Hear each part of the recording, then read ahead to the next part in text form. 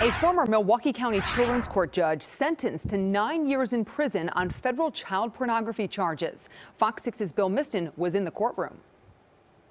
I think it was a fair sentence, to put it bluntly. Brett Blumey appearing before a federal judge in a Madison courtroom Wednesday for sentencing after pleading guilty to child porn charges. Blumey said his addictions to child pornography and alcohol stemmed from being a closeted gay man growing up and the pandemic contributing to his actions, saying, "I was filling my emptiness with these images and videos in an attempt to make myself whole, and it did not work." Chief Judge James Peterson questioning Blumey's explanation, pointing to documented instances of his interest in young boys, saying, "This isn't a momentary darkness caused by the pandemic. I just don't think it's an adequate explanation." In an unusual step, the head of the state's court system speaking, saying Blumey's use of the children's court internet to commit the crimes left an indelible stain on the courthouse. He was in a position of trust, being a children's court judge, to make decisions about children, many of whom had been abused or neglected. Judge Peterson agreeing, but noting the crimes were not ones of judicial misconduct, such as taking a bribe to fix a case, but a stain on the judiciary.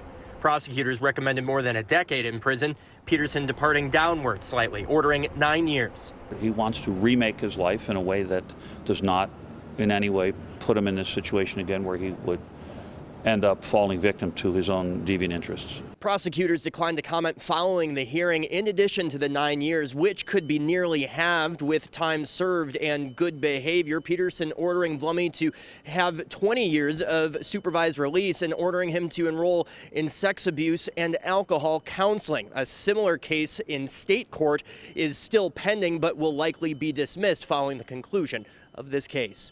Reporting in Madison, Bill Miston, Fox 6 News.